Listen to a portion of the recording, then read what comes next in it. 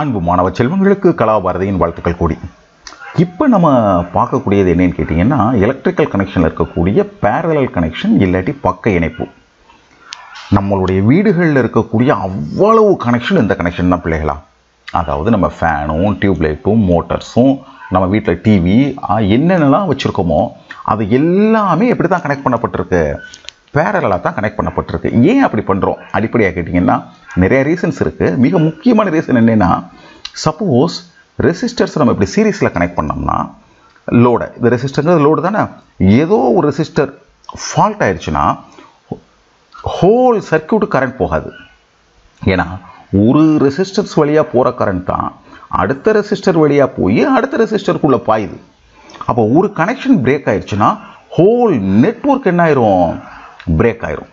அதனால தான் அடிப்படையில் வீட்டில் என்ன செய்கிறாங்க, இப்போ ஃபார் எக்ஸாம்பிள் நம்மளுக்கு ஃபேன் ரிப்பேர் ஆச்சுன்னா ரெஃப்ரிஜிரேட்டர் ஓடாமல் இருக்கக்கூடாது, ரெஃப்ரிஜிரேட்டர் ரிப்பேர் ஆயிடுச்சுன்னா டியூப்லைட் எரியாமல் இருக்கக்கூடாது. அப்போ ஒன்றொன்றுக்கும் தனிப்பட்ட சுதந்திரம் வேணுங்கிறதுனால நம்ம என்ன கனெக்ஷன் போடுறோம், பேரல் கனெக்ஷன் நம்ம போடுறோம். ஸோ இப்போ நம்ம என்ன பார்க்கலாம், பேரல் கனெக்ஷன்னா என்னன்னு நம்ம பார்க்கலாம்.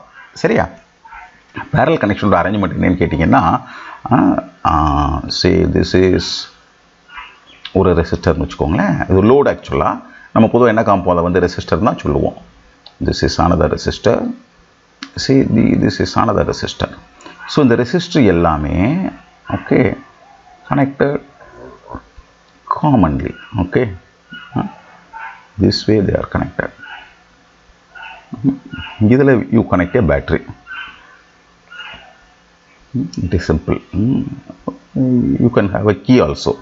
So supposing that if you want to சுவிட்ச் ஆன் அண்ட் சுவிட்ச் ஆஃப், ஆன் பண்ணணும் ஆஃப் பண்ணணும்னா பிள்ளைகளுக்கு என்ன வேணும், ஒரு கீ இஸ் ரெக்வயர்ட் இல்லையா. நீங்கள் பிளக்இன் பண்ணால் சர்க்யூட் கரண்ட் போகும். So I call this resistor as R1, R2, this as R3. இது எவ்வளவு சப்ளை வோல்டேஜ் V. இதில் ஒரு விஷயம் கவனிங்க, இப்படி காமிச்சிருக்கேன். இது ஏன் இப்படி காமிச்சிருக்கேன்னு கேட்டிங்கன்னா பிள்ளைங்களா, உங்கள் புக்கில் இப்படி இருக்கிறதுனால சார் இப்படி காமிச்சிருக்கேன். ஏன்னா சின்ன வயசில் நான் யதார்த்தமாக எப்படி இருக்குமோ அப்படி காமிச்சா பிள்ளைகளுக்கு குழப்பம் வந்துருங்கிறதுனால இப்போ இதை காமிச்சதுக்கப்புறம் என்ன காமிக்கிறேன், ரியாலிட்டி பேரல் கனெக்ஷனை நம்ம எப்படி காம்போன்னு காமிக்கிறேன். So I show this is the way to draw barrel connection. This is simple and elegant. Okay, நீங்கள் வந்து எக்ஸாம்லேயோ இல்லை ப்ராப்ளம்லாம் கேட்டால் இந்த மாதிரி கனெக்ஷன் போடுறது தான் சார் என்ன செய்வேன், ஐ வுட் ரெக்கமெண்ட். இப்போ பாருங்கள், கனெக்ஷனும் வேகமாக போட்டலாம். Okay, so same thing R1, R2, R3. This is V. So இந்த ரெண்டும் ஈக்குவலன்ட் சர்க்யூட் தான். அஃப்கோர்ஸ் இங்கே நான் என்ன காமிக்கல, ஒரு கீ காமிக்கல, வேணா நீங்கள் காமிச்சுக்கோங்க. சரியா, ரெண்டு ஈக்குவலன்ட் தான்.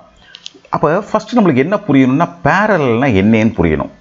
பேரலல்னா என்னன்னு நான் சார் சொல்கிறேன். இங்கே பாருங்கள், சே இந்த புள்ளிக்கு பேர் ஏன்னு வச்சுக்கோங்க, இந்த புள்ளிக்கு பேர் பின்னு வச்சுக்கோங்க. இப்போ கவனிங்க, ஏபி இந்த ரெண்டு புள்ளிகளுக்கு இடையில தான் R1 இருக்குது, எக்ஸாக்டாக அதுக்கு இடையில. ஏக்கும் பிக்கும் இடையில தான் R2 இருக்குது, ஏக்கும் பிக்கும் இடையில தான் R3 இருக்குது. இப்போ என்னன்னு கேட்டிங்கன்னா, இந்த ரெண்டு புள்ளிகளுக்கு நடுவில் இருக்கக்கூடிய வோல்டேஜ் அதுதான் R1லையும் அப்ளை ஆகும், R2லையும் அப்ளை ஆகும், R3லையும் அப்ளை ஆகும். மீனிங் ஒரே வோல்டேஜ் பல ரெசிஸ்டர்ஸில் அப்ளை ஆச்சுன்னா அந்த ரெசிஸ்டர்ஸ் எல்லாமே பேரலல்னு அழைக்கப்படுது. அப்போ பேரலுக்கான டெஃபினிஷன் என்ன, ஜாமெட்ரிக்கலாக பேரலாக இருக்குன்னு இல்லை, same voltage is applied across various resistors. Those resistors are said to be connected in parallel, இல்லாட்டி பக்க இணைப்பில் இருக்கின்றன என்று அழைக்கப்படுகிறது. சரியா பிள்ளைங்களா. now you see the circuit. எப்படி ஆராய்ச்சி பண்ணணும்னா, கரண்ட்டோடைய டெண்டன்சி என்னென்னா எப்பயுமே பாசிட்டிவ்லேருந்து எங்கே போகும், நெகட்டிவ் போகும்.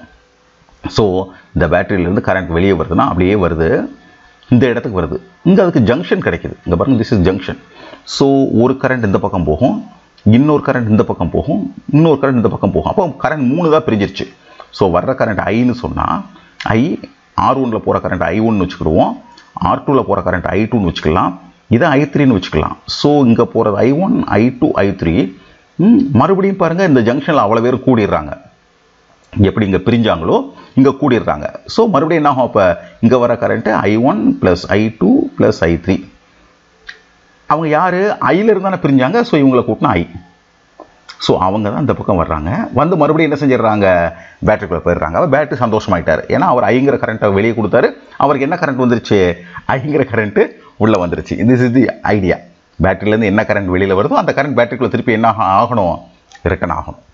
இப்போ இந்த சர்க்யூட் நம்ம எக்ஸாமின் பண்ணுவோம். அங்கே பாருங்கள், இந்த ஏக்கும் பிக்கும் அக்ராஸாக விங்கிற வோல்டேஜ் இருக்குது இல்லையா?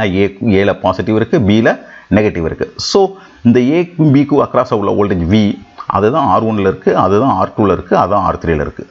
அப்போ சிம்பிளாக நம்ம என்ன சொல்லலாம் கேட்டிங்கன்னா, I1னா என்னன்னா இந்த R1க்கு அக்ராஸாக என்ன வோல்டேஜ் டிவைடட் பை இந்த ரெசிஸ்டன்ஸ். அதான ஓம்ஸ்லா, V is equal to I into R. So I is equal to V by R. So அப்போ I1 is equal to V by R1. Okay, அப்போ I2 என்ன? Same thing, V divided by R2. I3 என்ன? V divided by, this is I3 is equal to V divided by R3. இவங்கெல்லாம் யாரு? I உடைய பகுதிகள். So I is equal to I1 plus I2 plus I3 is equal to V by R1 plus V by R2 plus V by R3. Right. So இந்த சிச்சுவேஷனில் நீங்கள் பாருங்கள், அப்போ நமக்கு என்ன தெரியுதுன்னா, இந்த V ஐங்கிற கரண்ட்டை டெலிவர் பண்ணியிருக்கு. அதனால் இந்த மாதிரி நம்மளுக்கு என்ன கிடச்சிருக்கு, அந்த கரண்ட்டோட அளவு இப்படி கிடச்சிருக்கு. சப்போஸ் இதே V எடுத்துக்கோங்க. ரைட். இதில் நான் என்ன கனெக்ட் பண்ணுறேன்? ஐ கனெக்ட் ஏ சிங்கிள் ரெசிஸ்டன்ஸ். அந்த சிங்கிள் ரெசிஸ்டன்ஸ்க்கு நான் என்ன பேர் வைக்கிறேன்?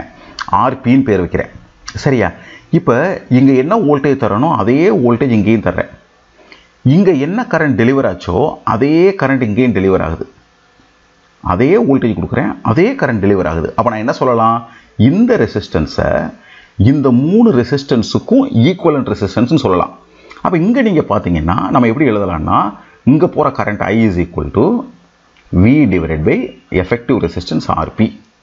அப்போ நம்மளுக்கு என்ன தெரியுதுன்னா, இந்த RP இந்த 3 ரெசிஸ்டருடைய எஃபெக்டிவ் ரெசிஸ்டன்ஸாக இருக்குது. ஏன்னா இந்த 3 பேரும் சேர்ந்து என்ன கரண்ட்டை ட்ரா பண்ணுறாங்களோ எடுக்கிறாங்களோ அதை ஒருத்தர் வாங்கிடுறாரு. அப்போ நம்ம எப்படி ஈக்குவேஷன் எழுதலாம் கேட்டிங்கன்னா, I is equal to V by RP இல்லையா? So therefore V divided by RP, இதுதான் I, is equal to V by R1 plus V by R2 plus V by R3. So Vயை cancel பண்ணிடலாம். அப்போ நம்மளுக்கு என்ன கிடைக்கும்? Very important relation, 1 by R effective resistance parallel conditionல is equal to 1 by R1 plus 1 by R2 plus 1 by R3. So இது ஒரு மிக மிக முக்கியமான இது பிள்ளைகளா. சப்போஸ் இந்த ரெசிஸ்டர்லாம் ஈக்குவல்னு வச்சுக்கோங்க. ஓகே, நம்ம என்ன செஞ்சுக்கிட்டோம்? we will take another diagram. So we go to home, என்ன செஞ்சுக்கலாம்? we take new slide. சரிங்களா? இப்போ சப்போஸ் நம்மளுக்கு எல்லாருமே எப்படி இருக்காங்க? ஈக்குவலாக இருக்காங்கன்னு வச்சுக்கோமே. அப்போ நம்ம எப்படி எழுதலாம்னா, 1 by R is equal to, okay, is equal to 1 by R effective resistance is equal to 1 by R plus 1 by R. Suppose n resistance இருக்காங்கன்னா 1 by R. ஸோ எல்லாமே என்ன இருக்குது? R common. So this can be taken as R, this can be taken as n resistance இருக்கலாம். இது 1 by RP. So இதில் நம்ம என்ன எழுதலாம் கேட்டிங்கன்னா, effective resistance RP is equal to R divided by n. இது ஒரு முக்கியமான உண்மையை சொல்லுது பிள்ளைகளா. என்ன முக்கியமான உண்மைகளை சொல்லுது? என்ன முக்கியமான உண்மையை சொல்லுதுன்னா, இந்த எஃபெக்டிவ் ரெசிஸ்டன்ஸு எந்த இண்டிவிஜுவல் ரெசிஸ்டரை விட குறைவாக இருக்குது. Exactly opposite to serious resistor. Series ரெசிஸ்டன்ஸில் effective resistance individual ரெசிஸ்டன்ஸை விட கண்டிப்பாக கூட இருக்கும், இங்கே குறையாக இருக்குது. இது ஃபஸ்ட் பாயிண்ட். இப்போ ஒரு ப்ராக்டிக்கல் கேஸையும் இங்கே பிள்ளைங்க புரிஞ்சுக்கோங்களேன். சரி, இங்கே நான் 2 ரெசிஸ்டர் மட்டும் பேரலாக கனெக்ட் பண்ணுறேன்னு வச்சுக்கிடுவோம். ஓகே, இந்த மாதிரி 2 ரெசிஸ்டர் மட்டும் பேரலாக கனெக்ட் பண்ணுறேன். Okay, this is V. Say this is R1, this is R2. இப்போ நீங்கள் சொல்லுங்கள், எஃபெக்டிவ் ரெசிஸ்டன்ஸ் எப்படி கண்டுபிடிப்பீங்க? 1 by RP is equal to 1 by R1 plus 1 by R2. சரிங்களா? அப்போ நீங்கள் எல்சிஎம் எடுத்தால் என்ன செய்வீங்க? R1 R2, இங்கே R2 plus R1 இல்லையா? அதை நம்ம எப்படி எழுதலாம்? R1 plus R2. அப்போ எஃபெக்டிவ் RP எவ்வளவு? RP is equal to R1 R2 divided by R1 plus R2. Right. சே அப்போ இதுதான் பிள்ளைகளா 2 ரெசிஸ்டன்ஸ் இருந்துச்சுன்னா எஃபெக்டிவ் ரெசிஸ்டன்ஸ் கண்டுபிடிக்கிறதுக்கான வழி. சரியா? பல நேரத்தில் 2 தான் காம்பினேஷனில் இருக்கும். இப்போ நம்ம என்ன பண்ண போகிறோம்? சே இந்த ரெசிஸ்டன்ஸ் ரெண்டுமே ஈக்குவல்னு வச்சுக்கோங்க. R1 R2 equal. அப்போ என்ன ஆகும்? RP is equal to R into R divided by R plus R. So this is R square divided by 2R. அப்போ யார் கேன்சல் ஆயிரும்? This means R by 2. இப்போ நீங்கள் R by 2. இப்போ கவனிச்சு பாருங்க, இங்கே நம்ம என்ன சொன்னோம், n ரெசிஸ்டன்ஸ் இருந்துச்சுன்னா R/n ஆகும். இங்கே 2 ரெசிஸ்டர் இருக்குது, R/2 ஆயிடுச்சு. ரைட், இன்னும் இதில் வேரியஸ் அனாலிசிஸ் இருக்குது. நீங்கள் கிளாஸ் 10ங்கிறதுனால சார் என்ன செஞ்சுக்கிறேன், இந்த பாயிண்டில் இதை க்ளோஸ் பண்ணிக்கிறேன். வேறு ஏதேனும் சந்தேகங்கள் இருந்துச்சுன்னா சாருக்கு என்ன செய்யுங்க, கமெண்ட் பாக்ஸில் தெரியப்படுத்துங்க பிள்ளைகளா.